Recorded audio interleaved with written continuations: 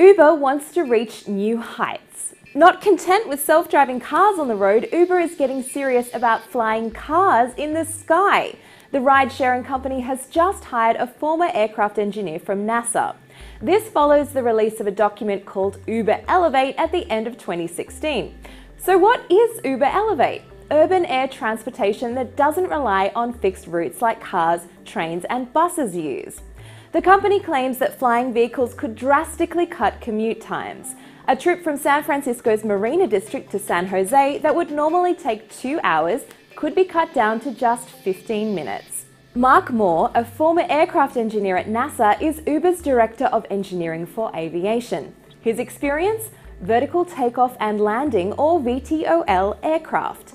These electric aircraft take off and land just like helicopters, but they're much smaller and make far less noise. Uber's not planning to build the flying cars though, just build the ecosystem.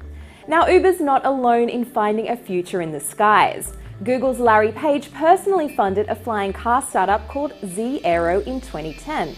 Then there's companies like Aeromobile and Terrafugia that are already developing these vehicles. So when could we expect flying cars? Well, Uber's definitely optimistic, outlining a 10-year plan for certification so testing would take place by 2025. To land all the latest tech news, visit CNET.com.